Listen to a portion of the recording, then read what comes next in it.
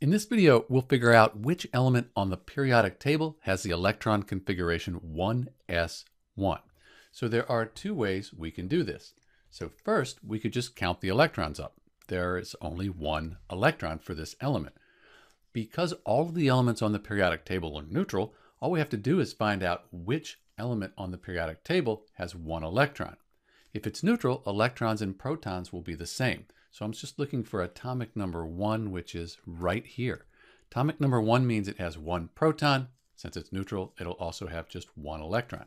So the electron configuration 1s1, that's hydrogen. There's another way we could do this as well. We could look at the periodic table divided up into orbital blocks. So here we have the S block, and it starts out with all these elements in group 1. They'll end in S1. The elements here, S2. When we get over to D, D holds up to 10 electrons. So we'll have D1, 2, 3, all the way up to D10. And then in the P block, all of the elements will end with P1, P2, P3, P4, P5, P6. P holds up to 6. So we're looking for the element here on the periodic table that ends in 1s1. And that's right here. This hydrogen right here, 1s1. So let's go back to the periodic table with the elements written in.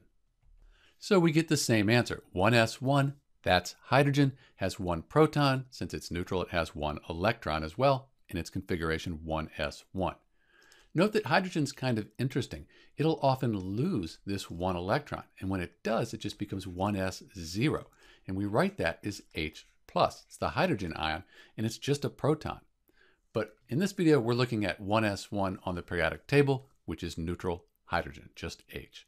This is Dr. B. Thanks for watching.